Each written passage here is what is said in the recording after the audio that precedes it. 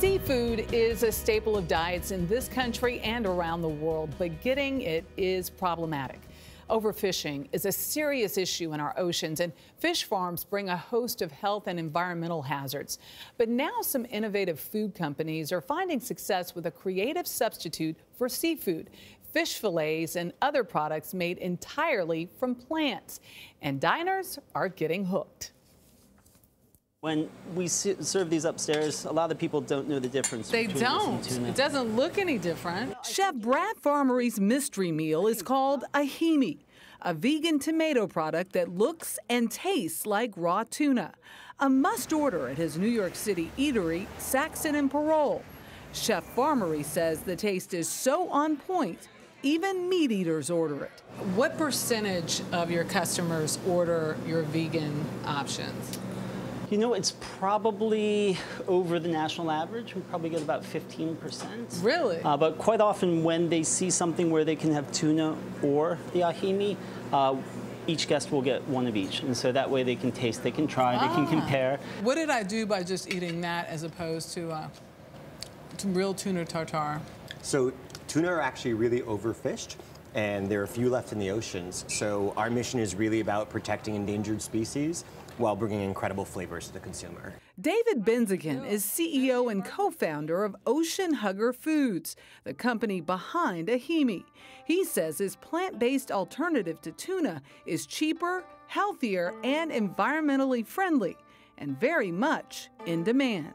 What consumers are really drawn to this product? We have, obviously, vegetarians are very interested in it, but it's much bigger than that. We have folks who are just looking to reduce how much animal protein they're eating for health reasons, those who are concerned about mercury, folks who are allergic to seafood, and we're seeing just a lot of millennials who aren't even thinking about why. They just think this is a really cool thing. They like to make a difference, and they're excited they can do it in such an easy way.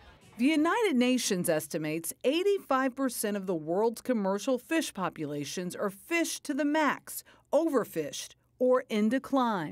If you can give consumers everything that they like about fish, but do it with plants, it's going to be 10 times as efficient and significantly less polluting. 100% of people in the developed world factor taste, price, and convenience into their decisions about what it is that they're going to eat. Bruce Friedrich heads up the Good Food Institute, a nonprofit promoting alternatives to traditional meat and dairy products. Although retail sales of plant-based seafood in the U.S. last year only totaled $9.3 million, Friedrich predicts sales of seafood alternatives will skyrocket like dairy-free milk, which 37% of American households purchased in 2018. As plant-based seafood companies come online with more and more products and consumers try them and consumers like them, we're going to see this market become a multi-billion-dollar market in the next decade. Chef Chad Sarno is hoping to reel in some of those profits with his startup, Good Catch. Look at this. It looks like tuna. So it does look like tuna. It does. That was the whole goal with creating this product. So it's a fish-free tuna. This fishless tuna is made of legumes and seaweed. You got to make a cookbook. You know how I suggest you do it? By you eating and all the photos. It can be used in dishes from pasta.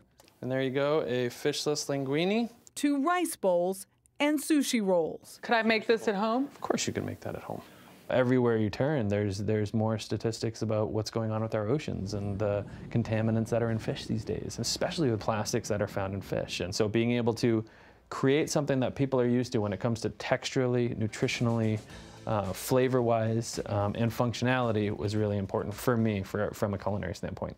So you are seeing a demand? Huge demand. Everything from fast casual restaurants to institutions and universities, the demand for plant-based has grown exponentially the past 10 years. Good Catch sells 3 varieties of its fishless tuna just under $6 a packet at Whole Foods. Later this year, customers will also be able to buy crab-free cakes and fish-free sliders and burgers.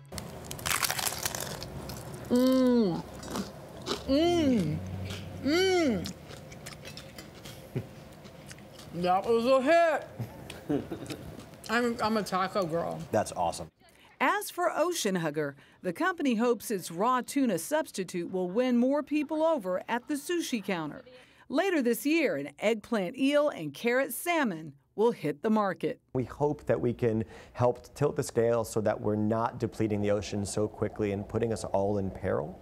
But we'd see the opportunity just rising as costs go up and as resources go down for seafood products. You know, everybody asks me, does it taste like fish? And texture. Right? So I say, well, it doesn't taste exactly like fish, but the texture's great and it's good. It's good. But you don't have a clean palate. I was a vegan for many years. Yes. Hopefully, you meat eaters, you know, give it a try. We'll come around. Yeah, it's a good point, though, also. Even if it's not about the health, that you're not looking for that, think about what is in the fish. Think about the fish population. It is something certainly to consider. All those other factors. She's a taco girl.